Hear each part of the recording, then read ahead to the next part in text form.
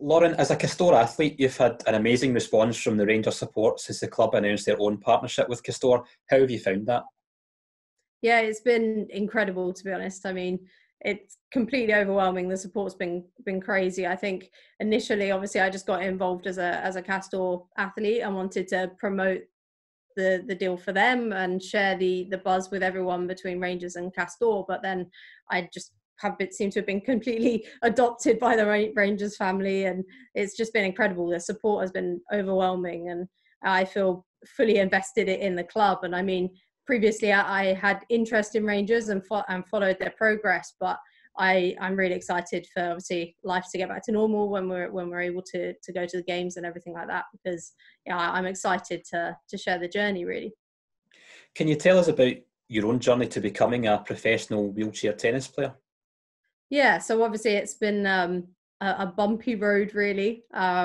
Initially I had a sporting background, but in football, and that's actually my first love. I used to play football for Brighton, which is my local team where my family live.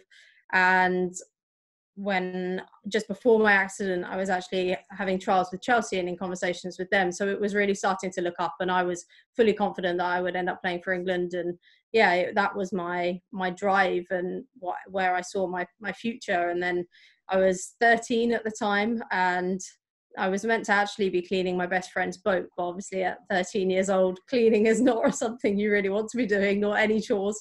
So me and my best mate just snuck off to play some football, and just being active kids, we just started climbing the trees around the marina. And it was a tree that was overhanging a slight cliff edge. And I went to stand up on the branch and lean on a branch, and the branch that I was leaning on snapped. So I fell forward, and I actually ended up falling around 25 foot in total. So it was quite a fall. And on my way down, I landed on my stomach on quite a large branch, and my spine literally just came out. It was quite a brutal fall and a bad injury. I was taken to the local hospital and told that I was too severe for them. So then was air ambulance to Southampton General Hospital, and had two major surgeries. One which was pretty gruesome, which when I normally talk to kids in schools, it's that one that they want to hear all the gory details about.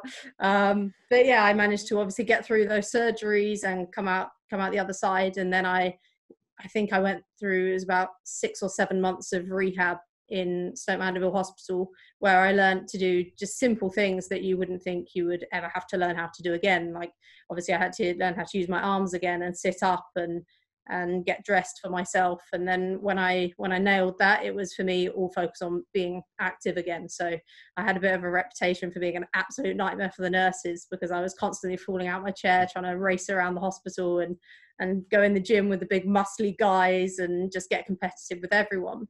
But in doing so, just got a bit of a reputation in hospital for being active and sporty. And it was there that my journey as a Paralympian or future Paralympian really began, because it was then that I discovered I could actually still be involved in sport, and even professional sport.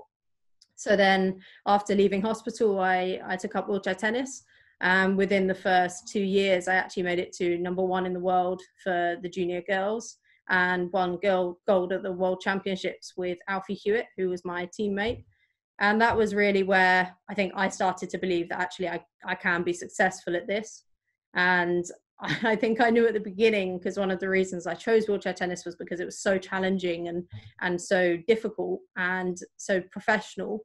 And I think it was quite 2 years is relatively fast, but I definitely had to work really hard and become professional in myself, even at a young age, to be able to achieve that. So I think when I achieved world #1, I was like, right, I'm ready for this. And now obviously at 24, I compete in the seniors, and I'm in training for my first Grand Slam, and hopefully Wimbledon is the one I'd like to compete in first, and my first Paralympics, which obviously was meant to be Tokyo 2020, and now we're looking at Tokyo 2021 potentially. So that's the plan.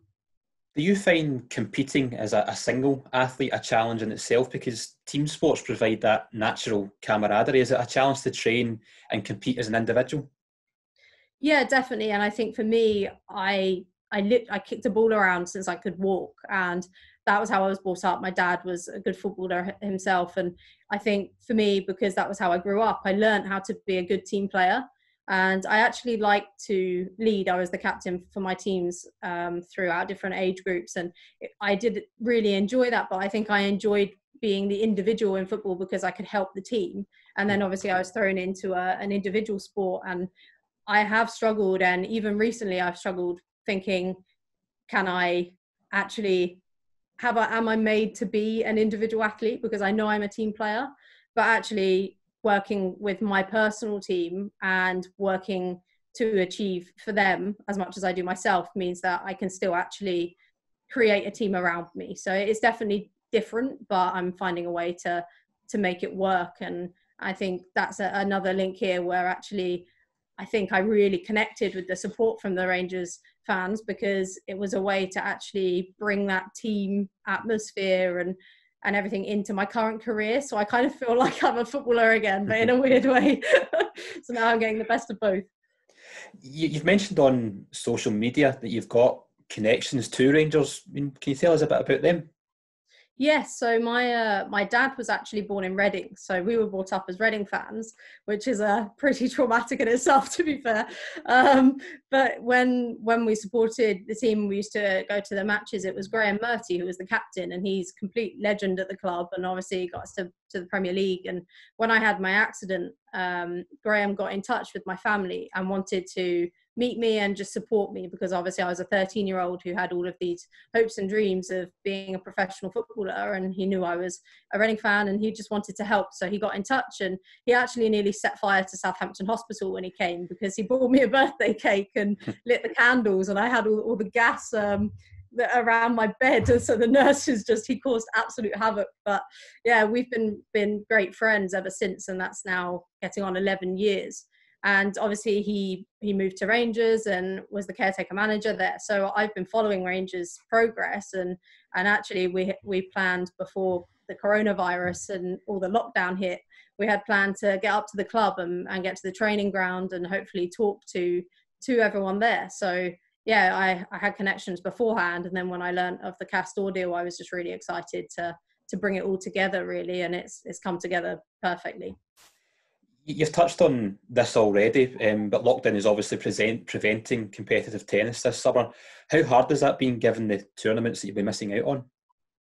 Yeah, it's been an interesting period. I mean, I was fully focused on trying to qualify for Tokyo 2020, which for me was challenging in itself, because I'm actually currently returning from a major surgery that I had last year. So I'm not complaining too much about the extra bit of time, because it gives me slightly longer, but at the same time, at the moment, we have no idea when we're going to be able to get back competing. And I know a lot of people have been able to work from home quite effectively, but obviously I am a tennis player and I do not have a tennis court at home. So it's just been physical training, really. But the nice thing is that I have been able to focus on the other part of my career, and that is to work closely with my sponsors like Castore, and also get involved with sharing my story. And I think with someone who's experienced what I have, I feel like I have an amazing opportunity to share my story and show people what you are capable of, no matter what you go through. So I think it's given me an opportunity to still be able to achieve. But tennis wise, I need to get back on court as soon as possible. Can you give us an insight as a partner how Castore have been for you? They've been incredible. I mean, initially when I met with the Castore guys, it was just everything just clicked into place, because I think Castore, obviously, you guys will know from your previous interviews with them and from the story, it's very much an ethos of better never stops. And I think they thought that my story just fits with that perfectly. And the fact that I'm still striving to achieve more, I think I really think that there's just strong correlations between the two. And to work with a brand who, I mean, Tom and Phil themselves, they're very just down to earth, normal people, but actually they're achieving incredible things with an incredible brand. But they're just football fans themselves and normal people. And I think they were inspired by me and my journey. And yeah, it's a great team of people, and I'm excited to be a part of everything that's going on. And their support has been incredible. And I think complement each other well and can achieve a lot together. And now we've got Rangers in the team as well. It's a dream team. Yeah, and what can Rangers and the Rangers supporters expect from Castore as a partner?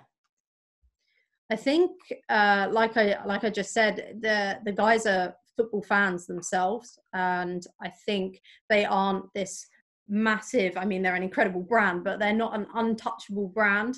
They're happy to engage with everyone, and I think they want to really communicate with people and give the fans what they want and give the club what they want.